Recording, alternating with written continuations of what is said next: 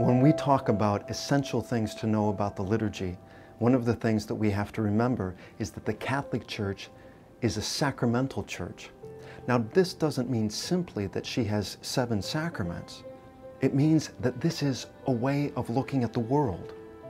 So the tradition of the church says, some see bread, but our faith tells us that it's the body of Christ, that it's Corpus Christi.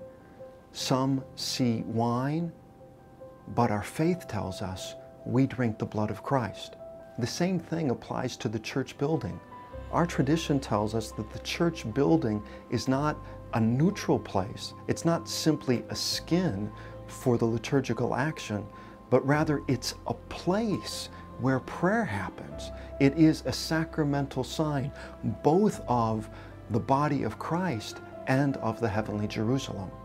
This is what Sacrosanctum Concilium means when she says this: the liturgy daily builds up those who are within into a holy temple of the Lord.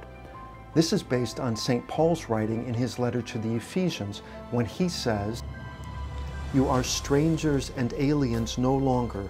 No, you are fellow citizens of the saints and members of the household of God."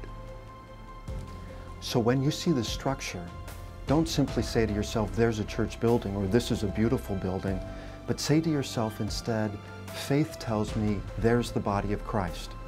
When you see the door, say to yourself, I cross the threshold into the Holy of Holies. And when you enter in, say to yourself, I'm entering into the Garden of Eden. I enter into paradise.